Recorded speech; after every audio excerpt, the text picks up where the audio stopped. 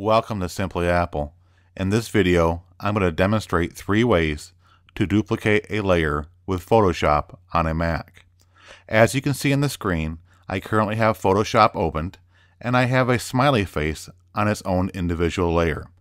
And let's assume that I want to duplicate this layer. The first way that I'm going to demonstrate is to simply click on the layer that you want to duplicate in the Layers panel, and then drag it down to the new layer icon. When you let go with your mouse, you will have a duplicate layer, as you can see on the screen. At this point, I'm going to go ahead and delete the duplicate layer to move on to the next technique. Another way to duplicate a layer is to select the layer you want to duplicate, and in the menu bar, select Layer. With the Layer menu open, select Duplicate Layer, and as you can see, we have a duplicate layer. And once again, I'm going to go ahead and delete the duplicated layer.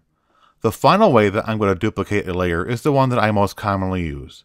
Again, select the layer that you want to duplicate, and on a Mac, use the keyboard shortcut of Command J to duplicate the layer. And once again, we have a duplicated layer. Well, there you have it, 3 ways to duplicate a layer with Photoshop on a Mac. And until next time, this is Simply Apple.